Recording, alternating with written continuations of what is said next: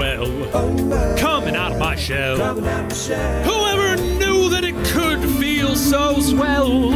Yes, sir, today I'm here to stay. I'm sad that giant Fluffle passed away.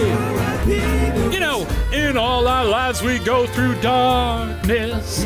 For example, I was hypnotized for many, many years, and I'm frankly not too happy about it.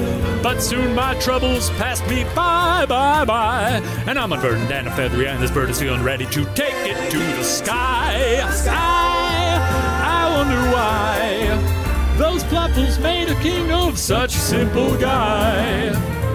You'd think they'd want a ruler, maybe saner and a little cooler than a cracked egg with two vacant eyes. Okay.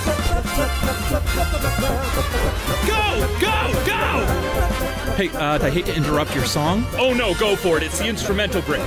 Well, the planet is falling apart and I've got to leave. Hey, you need a little company? I mean, I guess I could use someone to keep the treacherous Peach in line when he wakes up. Well, then I'm your chicken. Life in a shell can be hell if you're under a spell.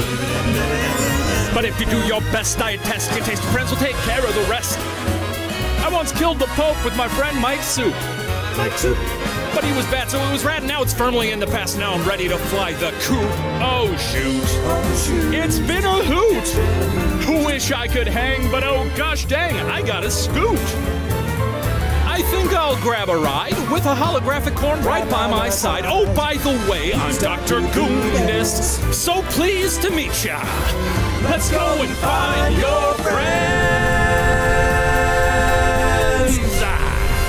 Dr. Goondis has left the planet of the Fluffles. Come on, Smeech.